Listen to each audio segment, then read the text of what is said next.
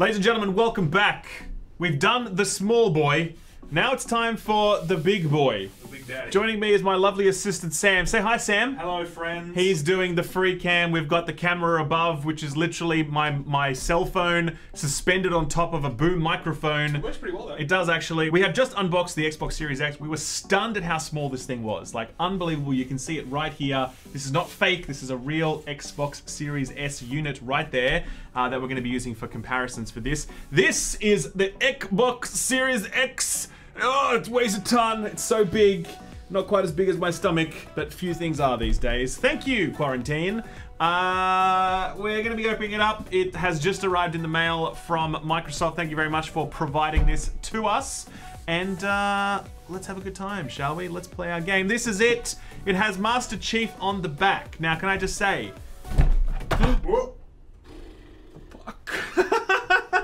Maybe they should lay down. No, it has to be on display, okay? We live dangerously. Can I just say, this is awkward. The Chief is here. I mean, Power your memes. There was meant to be a Chief playable in this box, or at least purchasable with this box.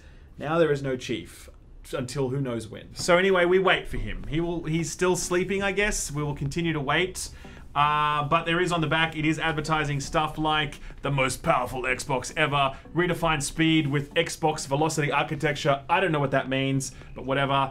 Play thousands of games across 4 generations. That's actually true, and the backwards compatibility on this thing is amazing and fantastic and one of its best-selling features. And Xbox Game Pass is the best deal in all of video games right now. It's just out of control. So, that's what it's got in the box. It's got all of these little things that we can just pull on to open it up more easily, apparently. But when I was doing that with the S, it was literally ripping all the paint off the box. Let's see if it does the same this time around. Let's have a look. Oh, this seems a lot... Oh, that's a lot better. That's how it's meant to be. Thank you, Microsoft. Right. 2.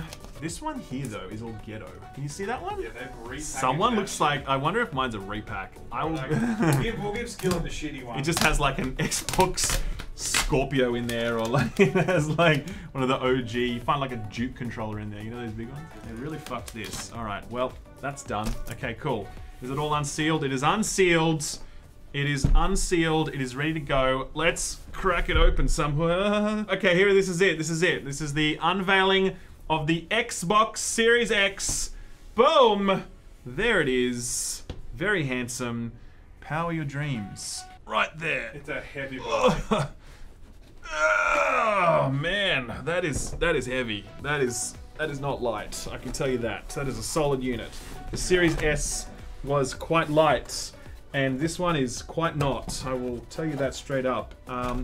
We're gonna put this to the side now. We're gonna have a look at what else is in the box, but that is the unit itself, and let's have a look at what else is available in the box very quickly. So, we've got a little pull thing at the top here that pops up, and in it we have an HDMI cable ultra speed, it says. So that's the HDMI 2.1 cable. If you're unfamiliar with HDMI 2.1, start researching it. It basically allows you to get 4K resolution at 120 FPS.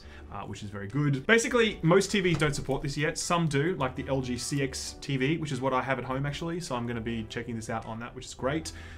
Do be careful though, because there's lots of issues with 2.1 right now, particularly with amplifiers and some televisions that do it. So be sure to do some research before you lay down cash, because those things are expensive. Anyway, that's the HDMI cable.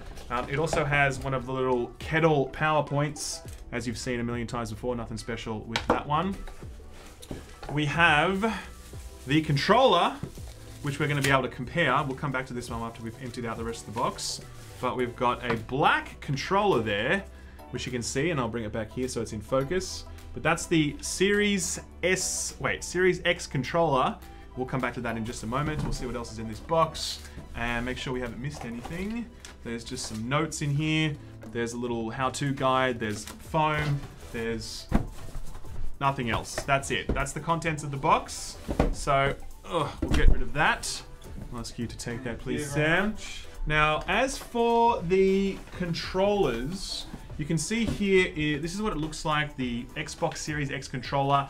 It's very similar to the previous generation Xbox controller. We've actually got one of those here. It's the Cyberpunk controller we were using to compare before.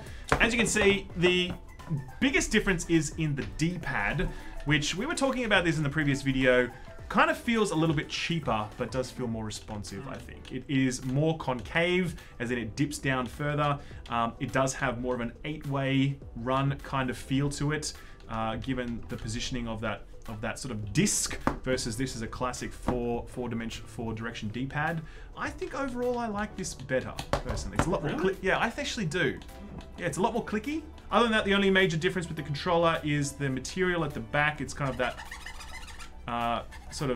you know, grainy plastic as opposed to the top, which is all smooth. The other major addition is it's got the share button in the middle, allowing you to just take screenshots and videos and upload them to, you know, whichever website you're using. Twitter, Instagram, OnlyFans, whatever, man. Whatever floats your boat, you can upload it straight there. Okay, so that's the controllers. We can also compare to the S controller. It's identical. It's just a different color. Same controller, different colors. Nothing special, nothing remarkable.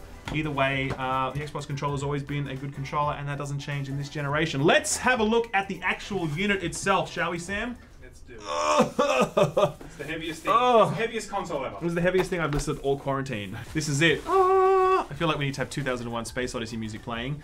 There we go. That it's not actually lighting up though on the top. That's yes. Okay, so let's have a look at the front. This is the front here. We have the Xbox logo, we've got the slots for the disc, we've got the USB drive, and then the controller connection button. And I'll show you from the top view as well, so you get a nice clean shot of that.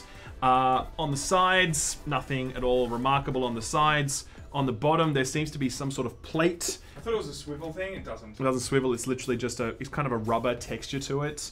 And at the top, which is where a lot of people are talking about, this is the, oh, I am Phil Spencer.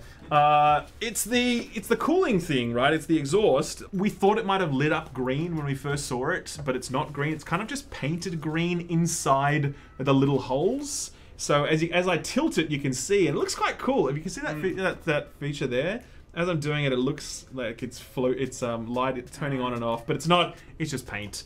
That's fine. I'm sure they'll have some special RGB version later on that you can buy. Either way, when we get to the back, that's where the business is at. We've got ourselves 2 USB ports, an Ethernet port, a storage slot for their proprietary storage format, power cable, and an HDMI out. It does support, of course, HDMI 2.1. Yeah, I'll just show you the backs on that top view as well, so you get a nice clean view of it. That is the Xbox Series X. Now, this is capable of doing 4K 60 frames. Actually, that's a lie. It's capable of doing 4K 120 frames. Now, that's pretty remarkable that a unit this small is able to do that. Obviously, it's a lot bigger than the Series S, and we can start doing some comparisons now. But we have the top view there. I think really showcases just how different they are in terms of their overall width. I think they're about the same in terms of. I think, yeah, let's call that width. That's probably right. Same width. It's the depth that's very different. The X is around 2 Series S's. That's probably the best way to think about it, right? Combine 2 of these together and you get the world's most powerful console. But even then, the size is still very impressive. The fact that you're able to get this sort of power out of a unit this small, I'm just laying them down like that, is really impressive. I mean, my computer is a hell of a lot bigger than that, that's for damn sure. I'm just gonna hold them up like this. Whoa. This one is unbelievably heavy. This one is unbelievably light. I will say that, right? It's chalk and cheese.